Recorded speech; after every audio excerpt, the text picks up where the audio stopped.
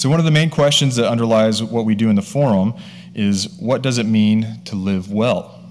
So living well not only includes material comfort, although the necessities and conveniences of life do contribute to tranquility and happiness, but it also includes the freedom to lay out and follow our own aspirations. We might qualify that with, within the bounds of justice and benevolence, of course. And Professor William Easterly's work in aid and development helps us understand what it means to live well and what factors either allow us or prevent us from pursuing our aspirations. His work centers on the rights of those whom poverty and aid programs are intended to help, and offers profound reasons why technocratic solutions from well-intended experts often fail to alleviate the suffering of the poor. These reasons include ignoring history, culture, politics, and the ways of life in devastatingly poor communities. Professor Easterly is professor of economics at New York University and co-director of the NYU Development Research Institute. He holds a PhD in economics from MIT and is a graduate of Bowling Green State University. So that's right, he's somewhat of a local. Born in West Virginia and raised in Bowling Green, he tells me he spent time as a kid camping in our beloved Hocking Hills, hiking Old Man's Cave. We are extremely fortunate to hear from him this evening. Please help me welcome Professor William Easterly.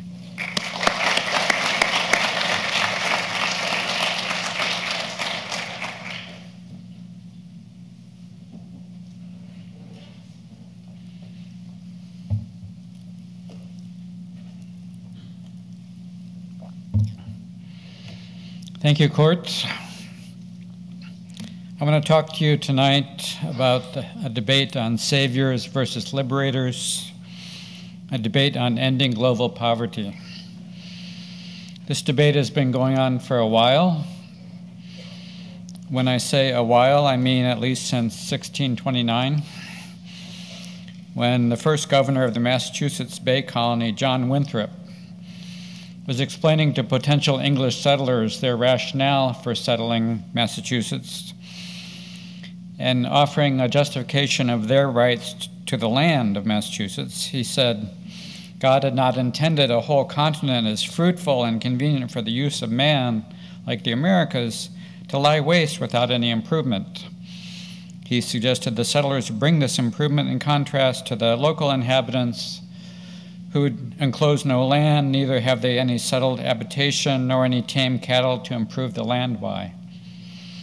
So the lack of development of Massachusetts, thought to John Winthrop, gave him a rationale for developing the land of Massachusetts.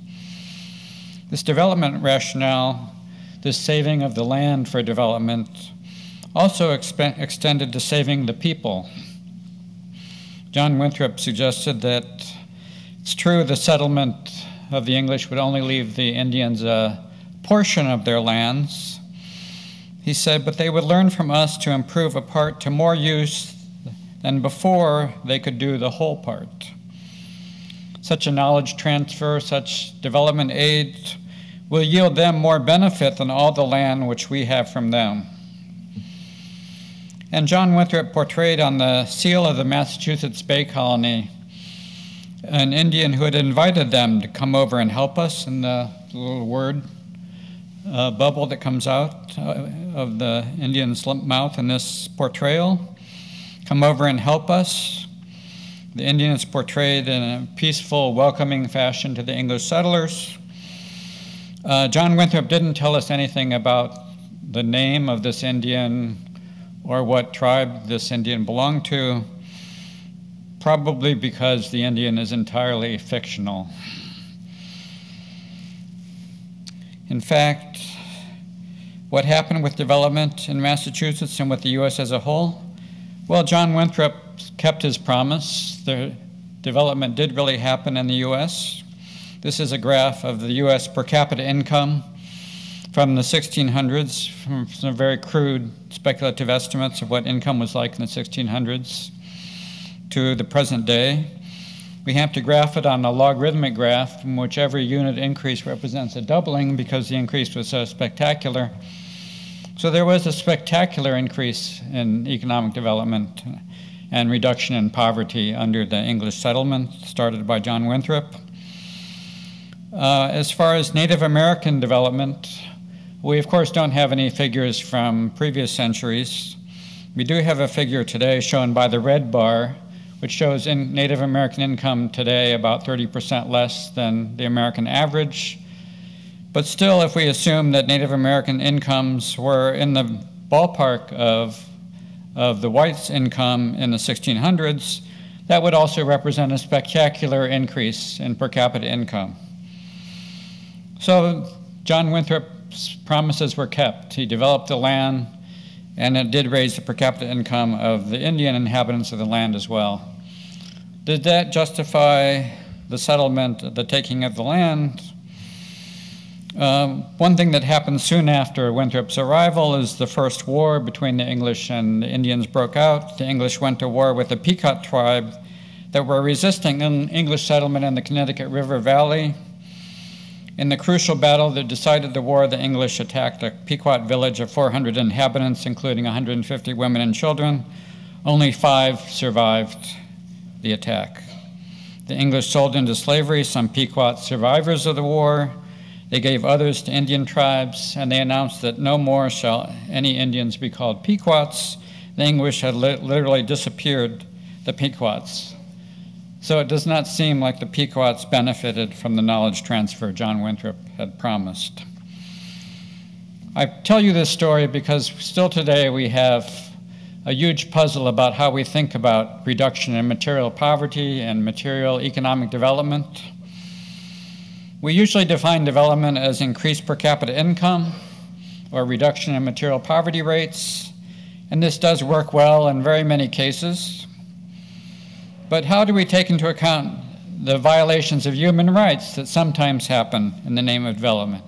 If material incomes are increased at the same time that there are large violations of the rights of those whose income is being increased, do we call that development? Do we call that progress?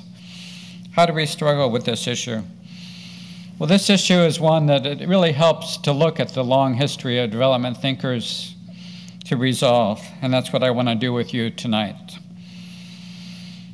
The whites' Indian development efforts continued 2 centuries later. In the early 1800s, there was a Cherokee preacher named David Brown who in 1825 was actually celebrating how much Indian development after 2 centuries after Winthrop had been a success among the Cherokees. The Cherokees were producing Indian corn, cotton, tobacco, wheat, oats, indigo, sweet and Irish potatoes, apple and peach orchards, industry, and commercial enterprise are extending themselves in every part. There was success in material development. So was this development a success, according to David Brown from the Cherokees? Not so fast. Brown says the crucial problem with all of this is the Indians had never consented to this material development. Instead, Indians had been driven from their lawful possessions by the white usurpers of their dominions. He celebrated the Indian warriors who had died defending the rights of our country. Did he think it was all worthwhile for the sake of material development? No, actually, he said if things had been in America, better would it have been for the natives had they never seen even the shadow of a white man. At the time that Brown was writing, there was a new struggle over Indian rights, which was the Indian removal of tribes from the southern United States to lands that they had not asked for on the other side of the Mississippi River. This was going to culminate in the famous Trail of Tears in 1837, 1838, which is the map shown here, the paths by which Indian tribes were removed from their possessions east of the Mississippi to lands they did not want west of the Mississippi. David Brown asked, would the Georgians call this process development? Would the Georgians think this was progress? How would Georgians receive a proposition from the Cherokees to exchange the land they now hold for a tract of country they did not want near the Rocky Mountains? David Brown was very clear that for him, development and progress were not about only material income success, but about rights, about the right to consent to your own progress.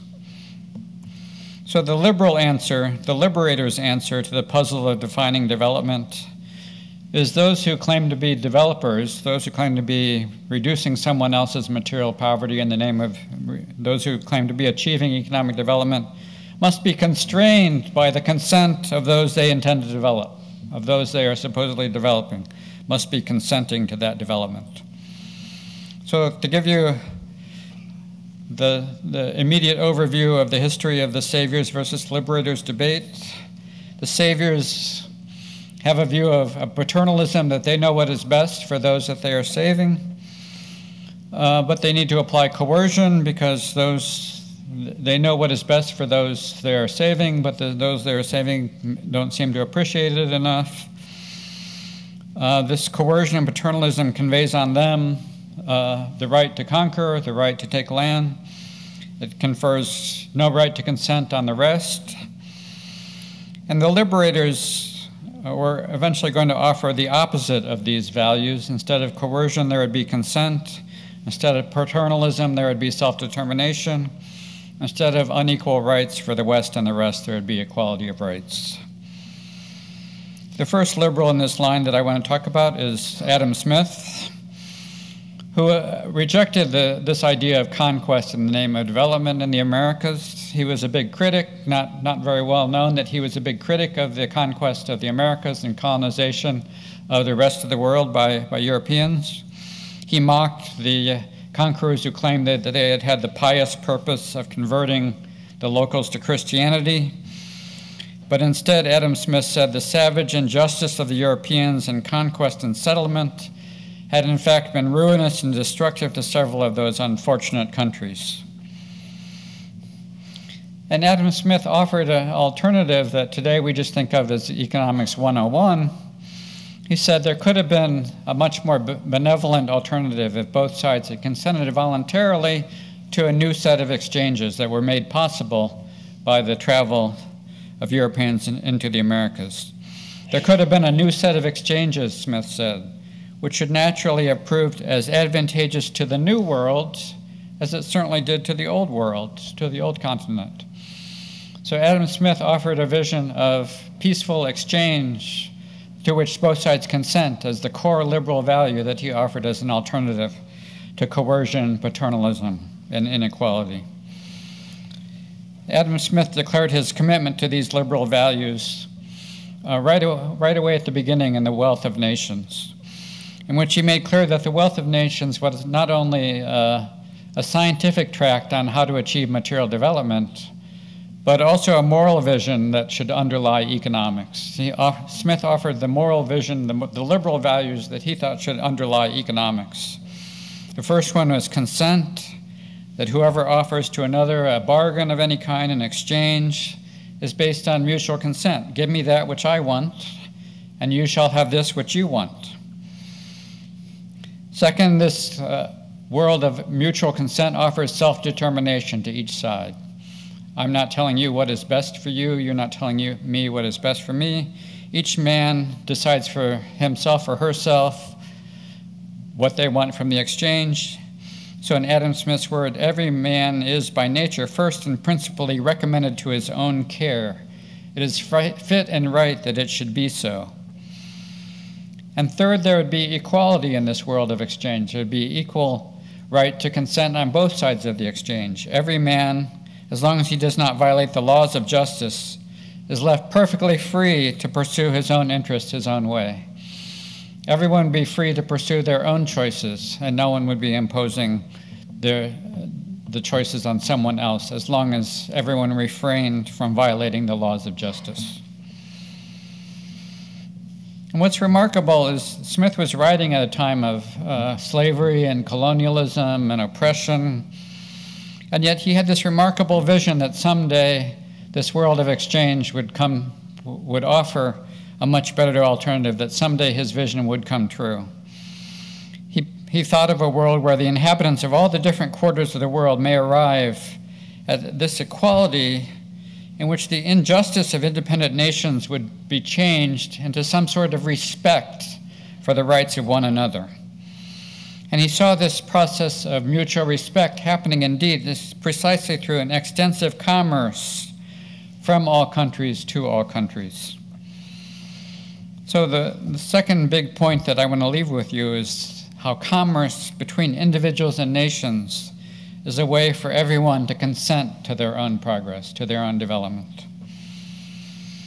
So this history kept being played out through many battles over the rights of the West and the rest. Another one was white American approaches to black poverty before the Civil War, in which, somewhat implausibly, slave owners were already offering themselves as saviors to their slaves. Very implausible idea, but they seemed to get some takers for this idea of saviorhood, not from the slaves, but from other white Americans. At that time, many in the North and South supported colonizing of blacks to Liberia, supposedly for their own good and supposedly for the good of Africa as well.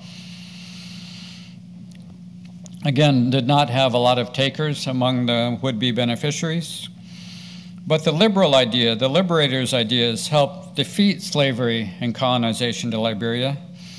And then after the Civil War, new battles begun over white philanthropy for freedmen, which again raised the savior versus liberator debate. One of the big voices in that debate was Frederick Douglass, who, exasperated with the efforts of white saviors, had a kind of like surprising let us alone mantra. If you see a Negro wanting to purchase land, just let him alone. If you see him on the way to the workshop, let him alone. Let him work, let him make his choices. Frederick Douglass wanted a world of free labor and free land markets to replace the coercion of slavery and replace the coercion of whites deciding what was best for blacks. And importantly, that very much included the political rights to protect the rights for blacks to protect themselves from the depredations of would-be white saviors. Let him alone if he has a ballot in his hand. His right of choice deserves as much respect and protection as your own.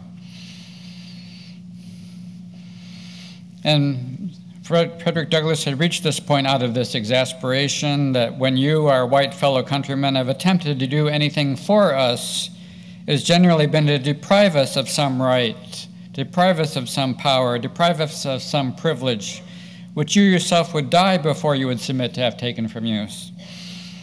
So for Douglass, offering aid without rights was not acceptable. Rights without aid would be better than aid without rights. And Douglass also objected very much to the sort of humiliating picture of the helpless slave that needed to be, the helpless African American that needed to be rescued by whites.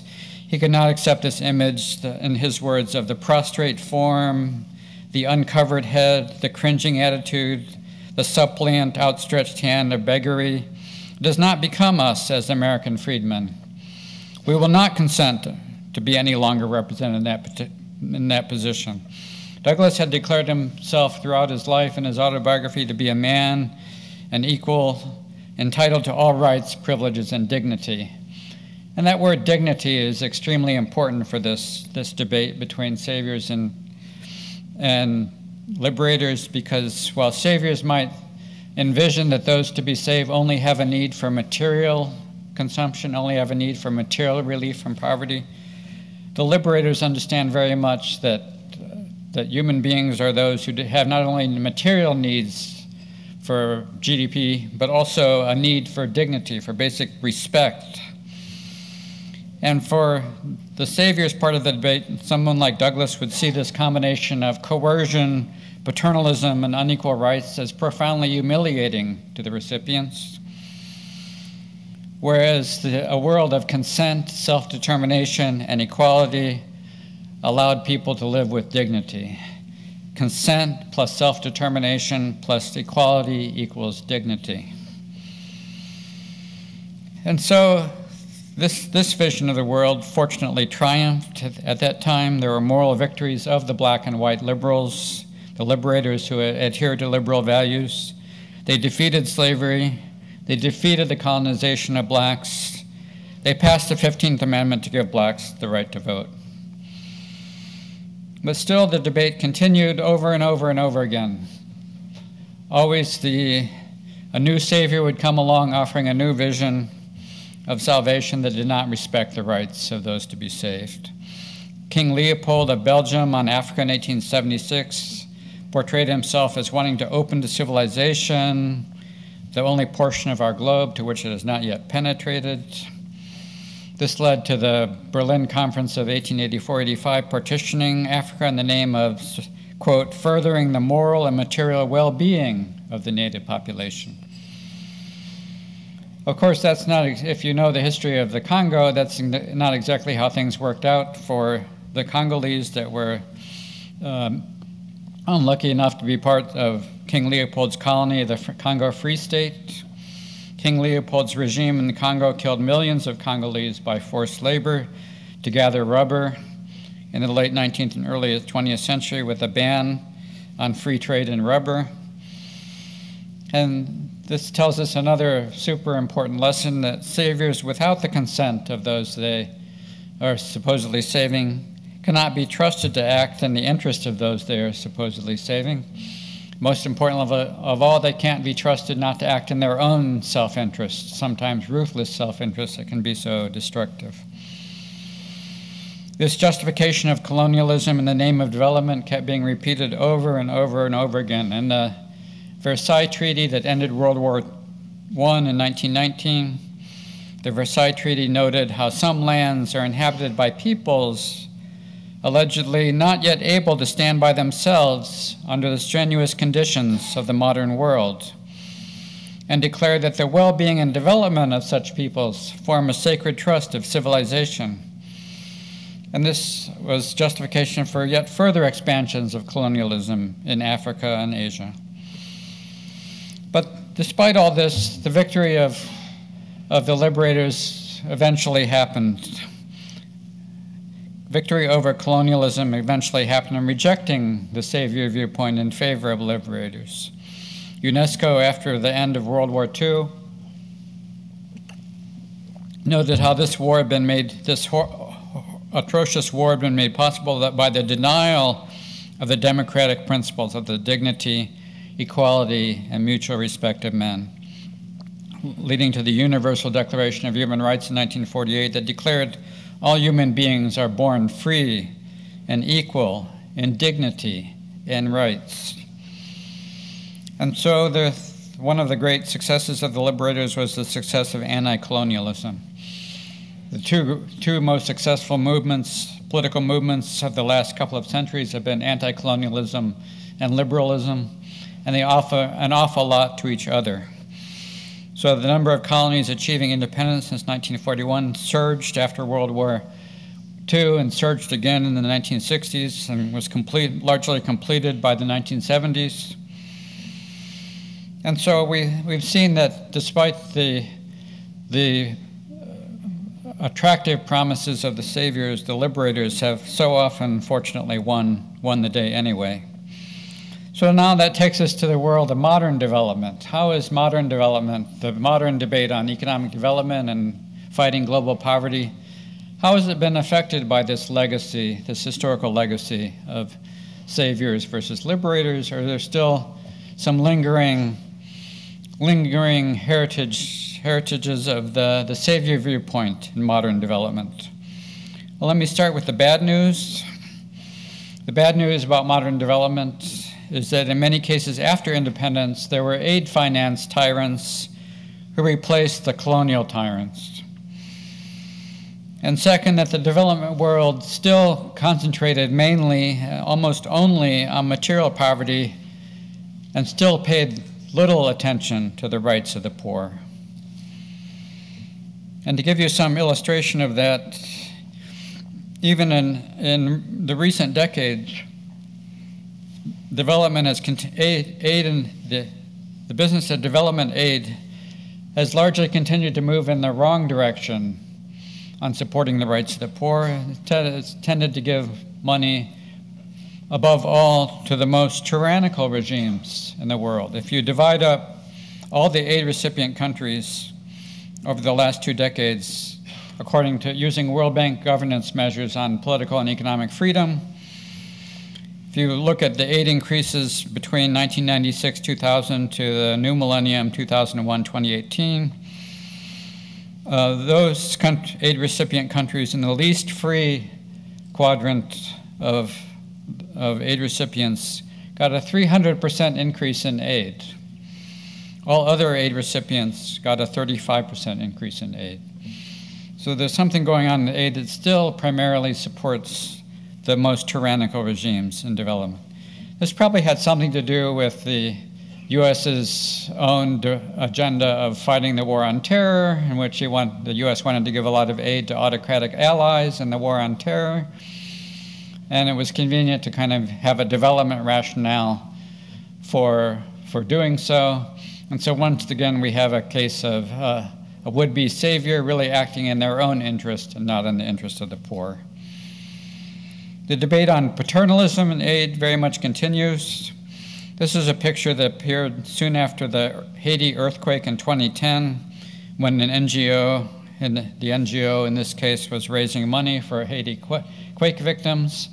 So this is like sort of the counterpart to the similar picture 4 centuries earlier of someone saying, come over and help us. This is a Haitian woman with the outstretched hand, seemingly saying, come help us.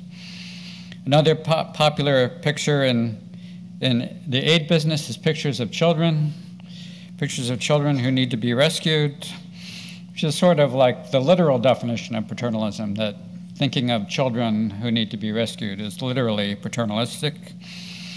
So this is a picture also right after the Haiti earthquake with a picture of featuring a picture of a child.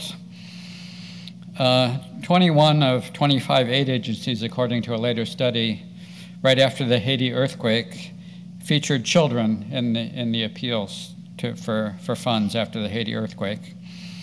It seems like almost nobody in development can resist pictures of children. I think it's really awful. Anyone who would use a picture of a child on any book that they wanted to publish to put a picture of a child just to sell some books on development is terrible. Well, I did change the picture later in the revised edition of the book. So this debate on paternalism has led to some furious responses. Not everyone shares this extreme aversion to paternalism that this quote represents, but a consultant born in Haiti named Marie-Rose Ramon Murphy and an NGO executive born in Somalia named Dagon Ali protested vehemently about these kind of images and this kind of paternalism.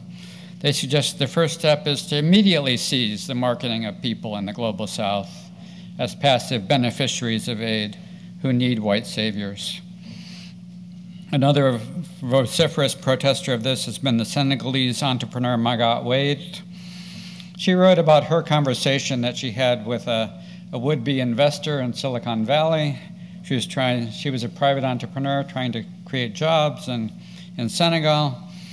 And she spoke to this venture capitalist who expressed a lot of puzzlement why she would want to do a private enterprise in Senegal. He said, don't we need to be, the language of we is a very common language in the savior community. Don't we need to be digging wells and creating schools for poor children? For him, helping Africa, in her kind of bitter words, could only mean providing charity for the pathetic African children he had seen in hundreds of NGO marketing campaigns. It's clear this really got to her. She was offering, what about trade? What about voluntary exchange between productive Africans and venture capitalists in Silicon Valley? She noted that she found it really hard to get across this idea of dignity and respect to audiences. She did say whenever she speaks about the dignity and respect that Africans deserve to African audiences in the US or in Africa or anywhere, she gets standing ovations. They get it. It's because she said they too feel the pain and disrespect of these stereotypes that hurt Africa's future, that leads to investors not wanting to invest in Africa. But conversely, when she says the same thing to Euro-American audiences, she just gets the blank stares, but what about digging the wells? Well, the good news on modern development is actually the thing that the liberators wanted to succeed did succeed. And actually, almost all the interactions between the West and the rest these days are not about development aid. They're not about foreign aid. They're actually about market transactions. So the blue line in this graph is the sum of three different kinds of market transactions between low and middle income countries and the rest of and the West, the rich countries. The three transactions that I'm adding to each other are, first of all, remittances from migrants. Migrants from developing countries who go to developed countries and then send back large remittances back to their families in the developing countries. Second, foreign direct investment from the West to the rest, the voluntary investment flows in which both sides benefit. And then clearest of all in Adam Smith's vision and finally realizing the prediction, the prophecy that Adam Smith had, is exports from low and middle income countries to the rest of the world, to the West, to the rich countries. So these three transactions, as a whole, they sum to almost $10 trillion now, and as you can see, they've sharply increased over this period. The purple line hiding way at the bottom is net official development assistance and official aid received. That's foreign aid. So we have these fierce debates about whether foreign aid works or not, but this picture kind of offers a different view. It's like, does it matter whether foreign aid works or not? It's so small relative to what's going on with market transactions between developing countries and developed countries, between low and middle income countries and the rich countries. And the other parts of Adam Smith's vision in the long run have come true. So the big story in the long run in global economic development is not only that there has been huge progress in material poverty, which there has been, and that's great, and that's a wonderful thing, and everyone who celebrates that, including me, should celebrate that. There's been tremendous, tremendous progress on reducing material poverty. That's great. And where material poverty still does exist, that really is tragic, and that really does need good-hearted efforts by everyone involved to alleviate the extreme poverty that still does exist, far too much, far more than it should exist. That is also a great cause, and that's a cause that deserves to be celebrated and has already been celebrated a lot over and over again. But we should also support a different kind of progress, the kind of moral progress that has been achieved by liberators, by the liberator side of the liberators versus saviors debate, the moral revolution that has led a world of consent to largely replace a world of conquest. A world of consent as represented by some of the graph lines shown in this graph that show the kind of moral revolution that the liberators have achieved over time. So the green line is an index of the US slave population. And that, of course, went suddenly to 0 in 1865. The red line is the share of countries that had some form of officially condoned forced labor of some kind, slavery or any other kind of serfdom or forced labor.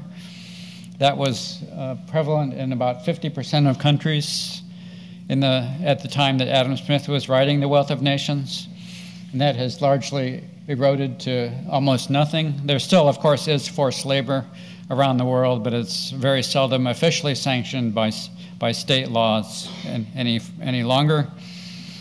The yellow line is something else that's been very much in the background of the coercion versus consent debate, and that is men coercing women. The yellow line is the share of countries in which women have property rights. That was a shockingly low number. Almost no women had property rights around the world in the 1800s. And today we're in a world where most countries in the world, women do have property rights. The blue line is the rise and fall of colonialism. The blue line is the share of territories in Africa and Asia that were colonized.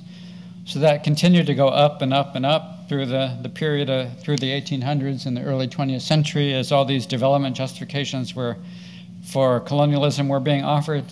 But that also ended and anti-colonialism succeeded. And then, last of all, the black line shows the explosion of exports from Africa and Asia to the rest of the world. So indeed, Smith's prophecy finally, at least partially, comes true, that a world of commerce has replaced conquest, a world of conquest, a world of consent has replaced a world of coercion. This moral victory is arguably one of the greatest achievements of all of economics, and not just the material gains that have been achieved. So the last point I'm leaving you with today is there already has been a great amount of progress replacing the savior view of the world with the liberator view. But of course we know that battle is a long way from being over. There's still far too much coercion and violence going on in the world, violating the rights of people around the world. So the battle for liberal rights is a long way from over. That includes the battle for economic rights, to property and trade. That includes really having the principle of equal rights before the law, equal treatment before the law, the political rights that represent the consent of the governed, and most importantly, in the last couple of years' events, rights in international law not to be conquered by another people for any reason, in the name of development or for any other reason. And so we can take heart from how many moral victories have already been achieved, and yet be a little motivated to continue fighting for the many, many victories that have yet to be achieved. So let me borrow the words of another eloquent sentence and change them a little bit for my purposes to suggest that what we need to do here is highly resolve that development shall have a new birth of freedom, and that development of the people, by the people, and for the people shall not perish from the earth.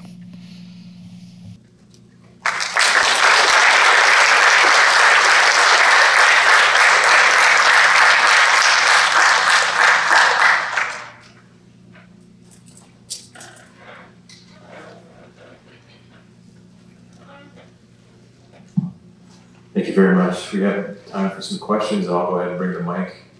Whoever would like to go first.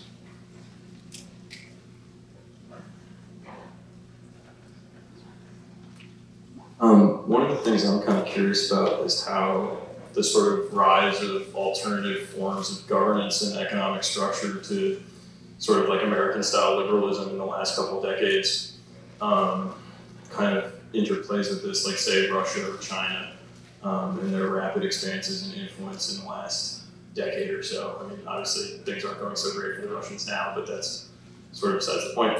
I guess what I'm kind of asking is this sort of future that Smith envisioned that has been at least mostly realized now, would you characterize it as being under threat by outside forces or internal forces?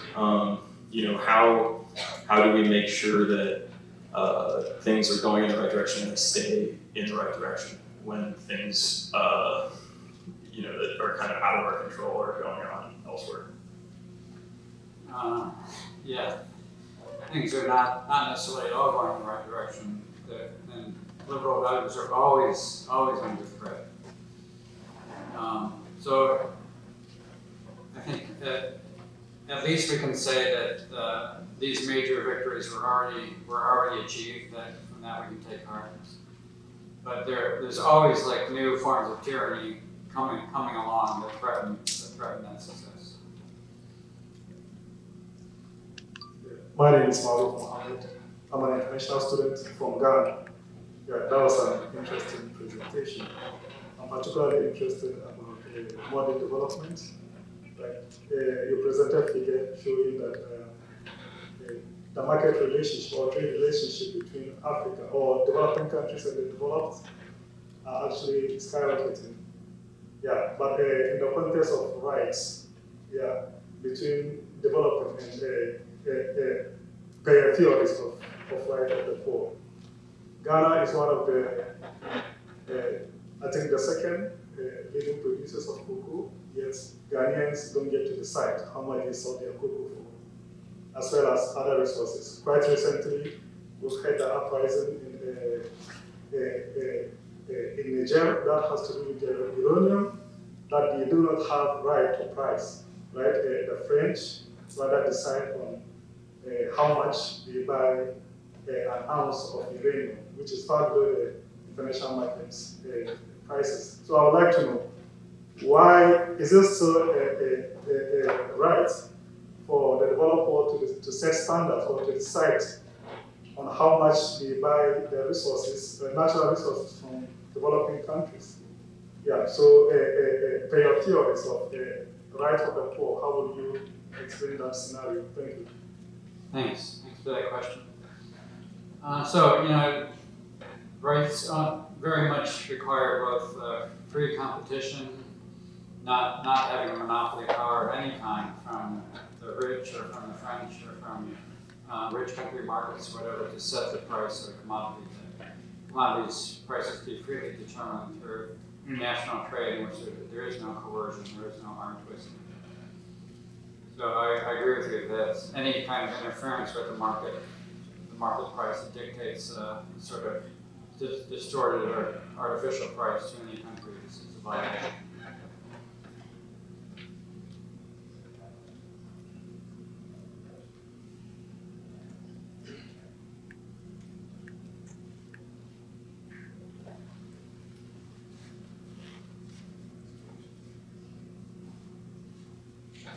Hi, thanks a lot. I'm Young Kim in geography, and the way I see development is that I still think there should be a lot more foreign aid from developed economies to low-income countries in Africa. And I grew up in South Korea, and South Korean economy during the 1950s, 60s, and 70s, aid played a key role in the early development of the economy. So I was wondering whether that kind of help had been given to African countries, they could have achieved a similar level of economic success. So that's why I think, based on my own experience, I think aid could still do a lot more in Africa. Yeah, it's interesting. A long time ago, I did a study in which there was a model of how aid was supposed to raise economic growth, called the Big Push. So aid would lead to investment, and then investment would lead to growth, and there would be this big increase, and you sort of calibrate how much, given on how much foreign aid had been given to each country, how much growth had turned out that way to achieve the big push in response to the aid, to investment increase and growth increase and all that. And out of 128 countries, there was only one country that actually fit the prediction of that model in which aid would have this wonderful positive effect on long-run growth. And that one country was South Korea. So you're very fortunate to be from the one country where things did work out well. And even then, if it's only one out of 128, I don't think scientifically we could say necessarily that it was necessarily aid that achieved a miracle in South Korea. And the timing in South Korea is not even that supportive of that, because the aid increased a lot in the 50s, and then the takeoff came after the decrease of aid, not before the decrease of aid. So, I wish I respect your viewpoint a lot. From what I've seen of the numbers, it mostly comes out a different way from most other countries. Aid has not shown a lot of success achieving that. Well, at the same time, it has led to a lot of support of tyrannical governments and support of rights violations. So I respectfully disagree. I have a much less positive view of aid than you do.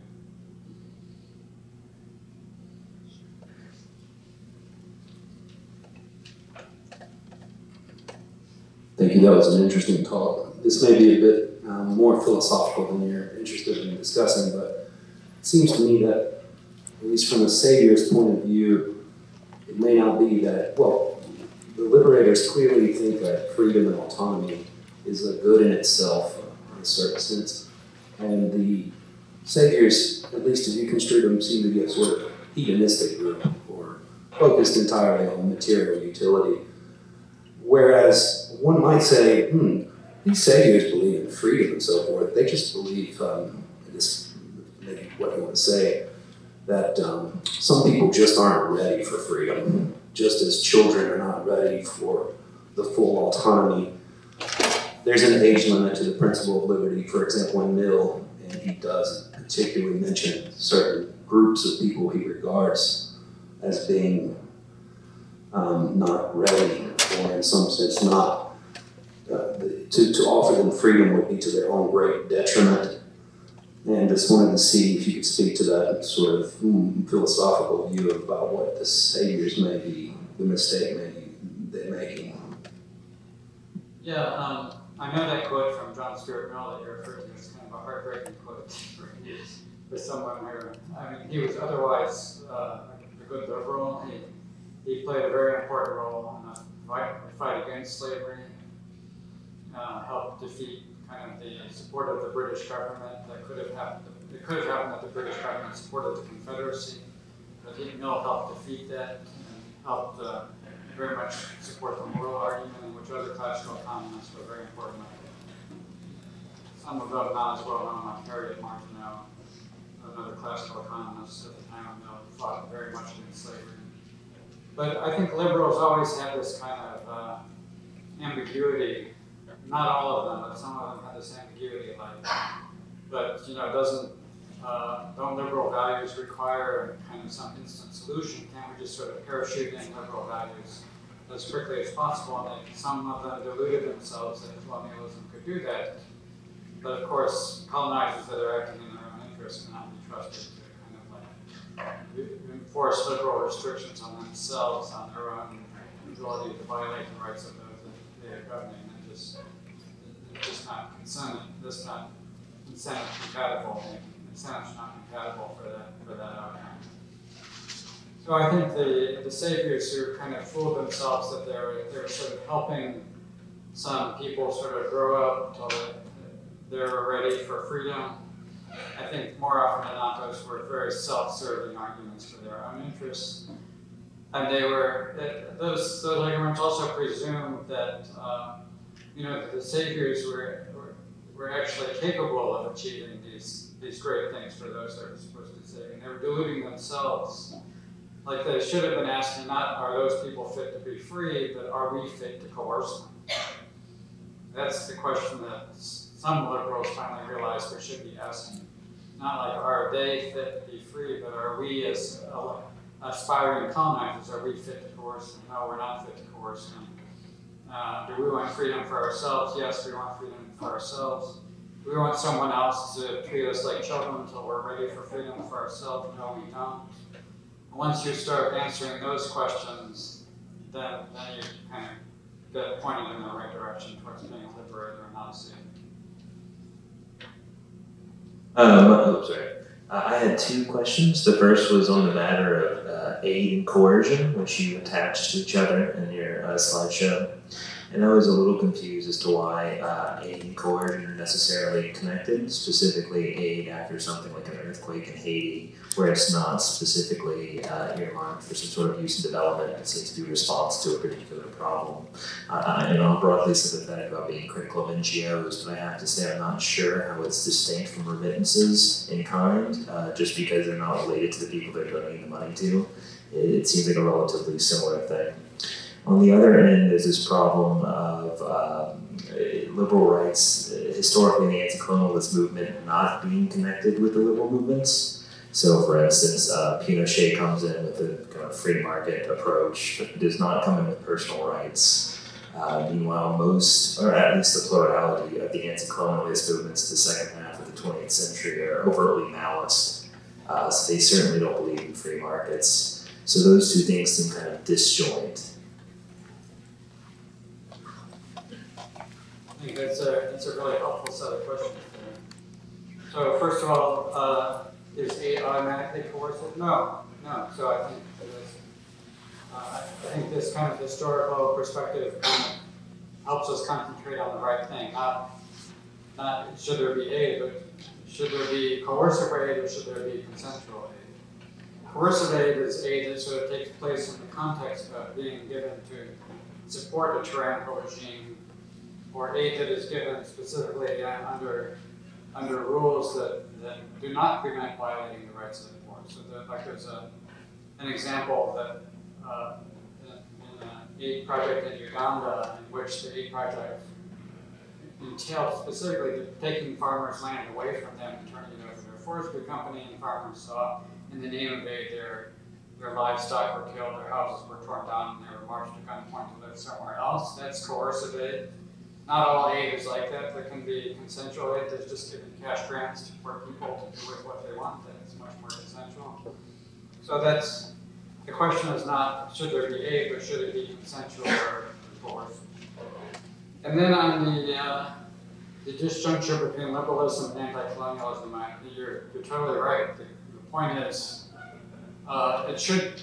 consistent liberals should be in favor of anti-colonialism, because a consistent liberal should be averse to any kind of coercion of paternalistic power of another people in the name of development, in the name of salvation of that other people. And that should include all examples of colonial regimes that have that mindset of saving other people, denying them their rights to determine their own future. And did all anti-colonial forces embrace liberalism? No, very much not. And I fear that some of the hypocrisy of the West on liberalism kind of like predestined that outcome. That the anti-colonial forces had seen how much the West had violated its own principles of liberalism and liberty, equal liberty for all. And so they turned much more to kind of the anti-colonial powers like Russia that was offering, a very violent form of rebellion against colonialism. Lenin got a lot more traction than he should have, because at the time of the Versailles Treaty, when Wilson in the West was offering this paternalistic image of childlike image of poor people being saved by the West, Lenin was calling for equality of nations and self-determination. And that was one point at which this sort of battle for the hearts of the anti-colonial movement was lost.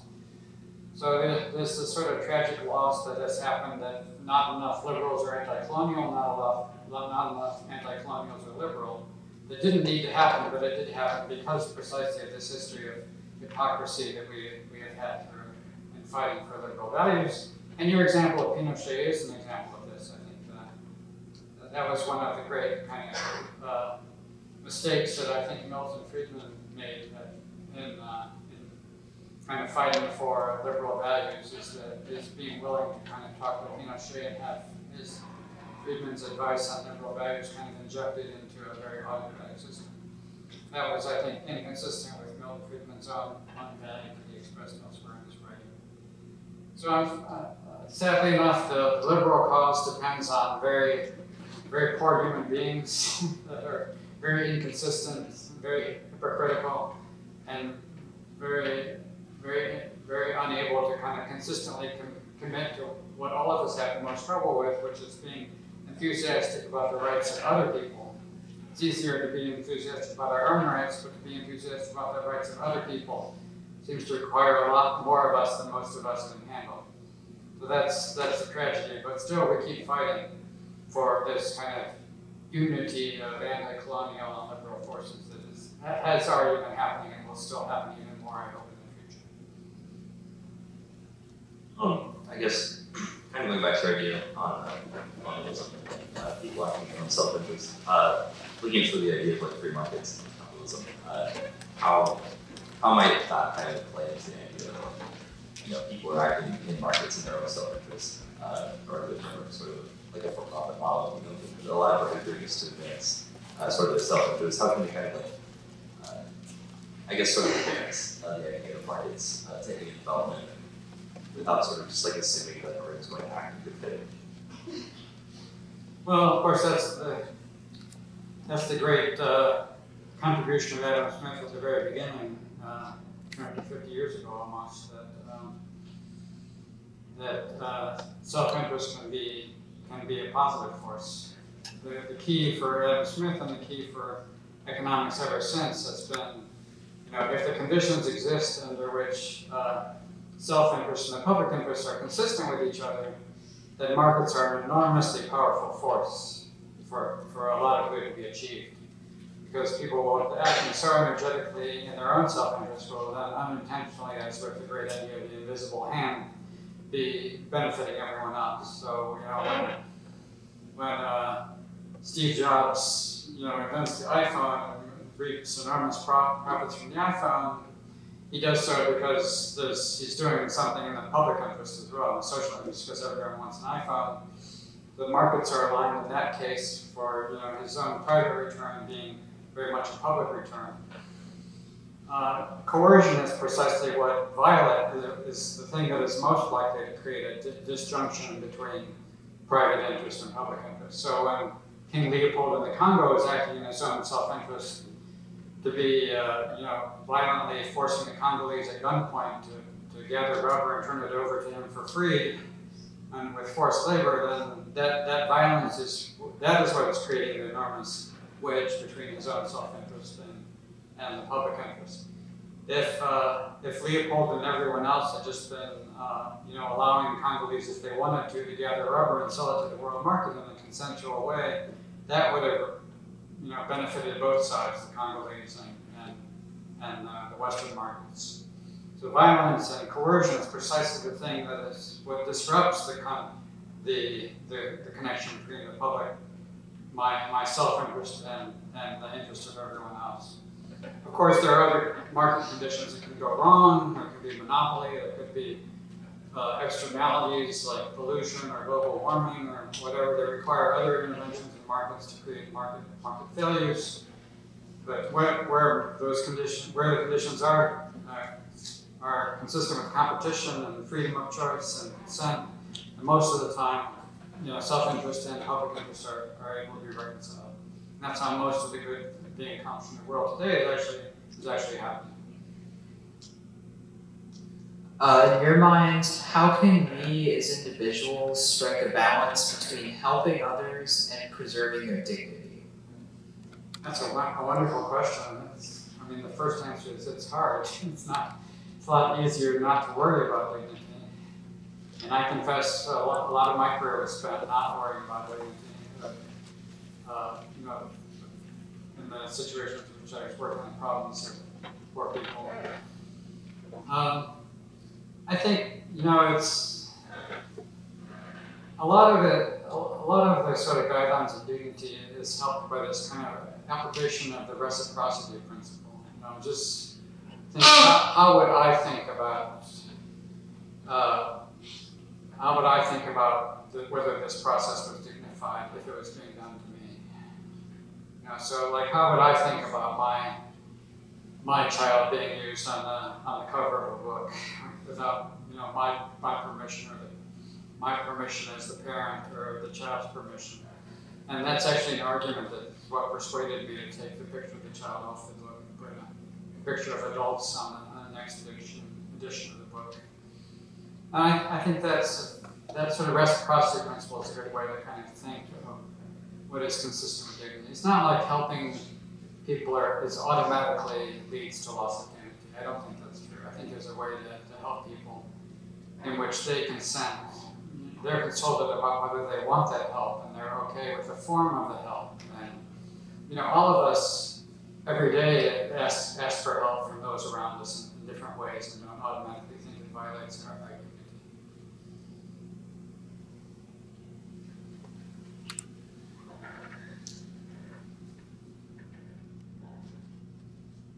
Thank you very much, Bill. We much appreciate bringing your expertise and telling your story about your experiences in helping the poor. We appreciate adding to what we're trying to do as a forum, and thinking about not only living well as material benefits, but dignity, rights, opportunities to pursue our creative ambitions and aspirations. So, one more time.